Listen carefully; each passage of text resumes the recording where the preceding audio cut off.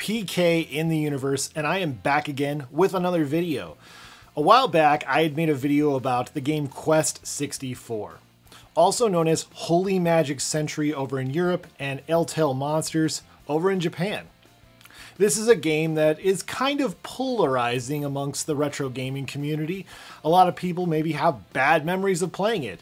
I took a very different approach in my video because I had played it when I was a kid, didn't like it, revisited it this time, and actually really enjoyed it.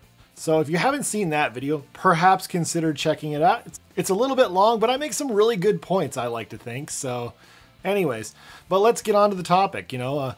I like Quest 64. I like Evercade. How do I bring these two topics together? And that's what I'm doing with this video, is I want to talk about the Game Boy Quest games, or Holy Magic Century games, or Eltail games, whatever you want to call them, because they have different names in different places.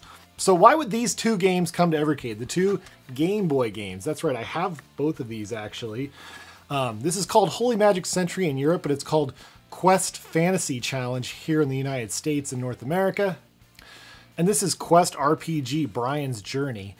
And this game came to the North America, but in Japan it's called like Elemental Tale, Jack's Adventure, or something like that.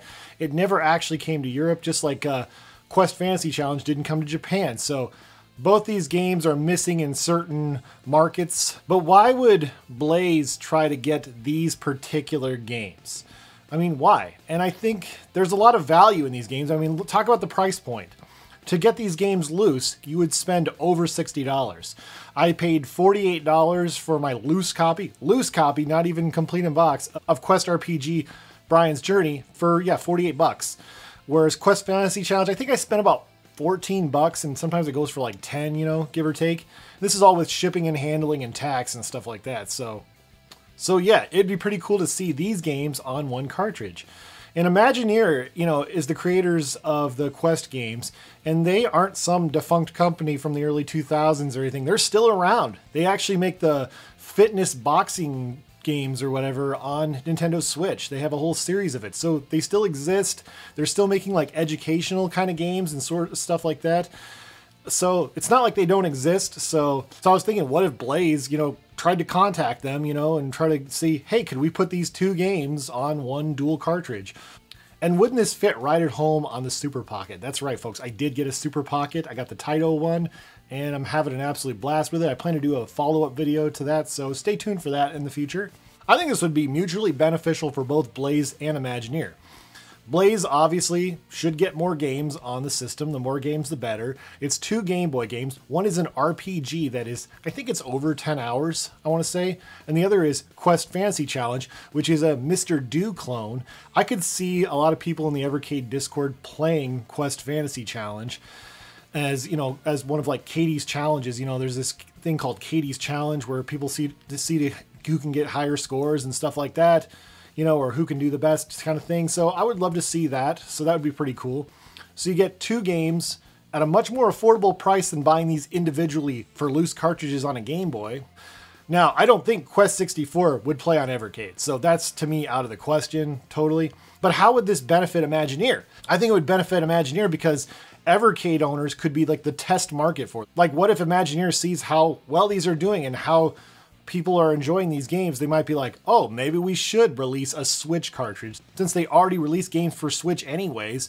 So yeah, the Evercade community could literally be the test market to see if we get a Quest Trilogy compilation on Nintendo Switch.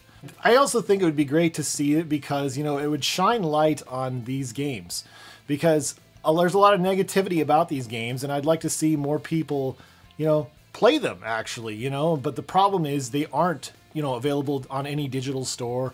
They're not being sold physically anywhere except on the used market. So it would be really cool to see them re-released somewhere. And they're both Game Boy games, so it wouldn't be too demanding. So I think it would be pretty cool, and some people might be like, but it's two Game Boy games, I mean, people spent $35 on Full Void, which is like 4 hours long. But anyways, yeah.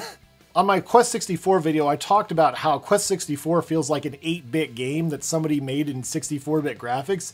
And a lot of people have talked about how they enjoy Quest RPG Brian's Journey because of some of the little details, some little extra things. Plus it's, plus it's an 8-bit style game, so it actually kind of makes more sense that the story is more simpler and people are more accepting of that because it's an 8-bit game. But they have added a few little details here and there. This game is a demake, but I like to think of it as a de-imagining, because in a lot of ways, yes, it's pretty much the same story as Quest 64, but there's a few little extra details that were put in. You know, the intro's a little bit different. There's a part where you actually save a princess. So I think, yeah, I think people would be more receptive to Quest RPG Brian's Journey than maybe they would be Quest 64.